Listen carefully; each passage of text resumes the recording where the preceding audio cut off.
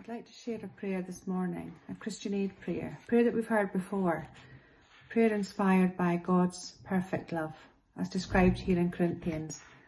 Love bears all things, believes all things, hopes all things, endures all things. Love never ends. Let us pray. Heavenly Father, even in the darkest moments, love gives hope. Love compels us to fight against coronavirus alongside our sisters and brothers living in poverty. Love compels us to stand together in prayer with our neighbours near and far. Love compels us to give and act as one.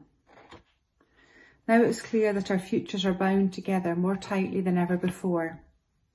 As we pray in our individual homes, around the nation and around the world, we are united as one family.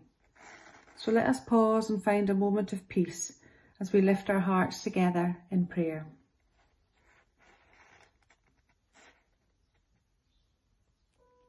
We pray for others, for the health workers tending the seriously ill, for the scientists working on a vaccination, for the researchers analysing data and identifying trends, for the media outlets working to communicate reality, for the good news stories of recoveries and effective planning, for the singing from balconies by lockdown communities, for the recognition that isolation doesn't have to mean loneliness, for the notes through letterboxes offering help and support, for the internet and telephones and technology that connects, for the awakened appreciation of what is truly important. Thanks be to God. For those who are unwell and concerned for loved ones, for those who are already very anxious, for those immune suppressed or compromised, for those vulnerable because of underlying conditions, for those in the most at risk of coronavirus categories, for those watching their entire income stream dry up, for those who have no choice but to go out to work, for those who are afraid to be at home, for those who are more lonely than they've ever been,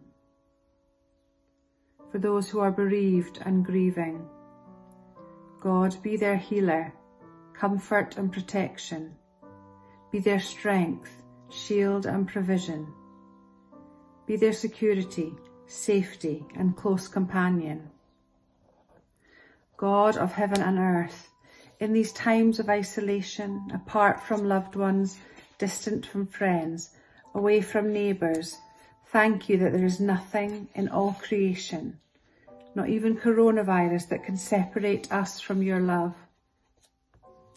And may your love that never fails continue to be shared through the kindness of strangers looking out for each other, for neighbours near and far, all recognising our shared vulnerability, each of us grateful for every breath and willing everyone to know the gift of a full and healthy life. Keep us all in your care. God, in your mercy, hear our prayer. Amen.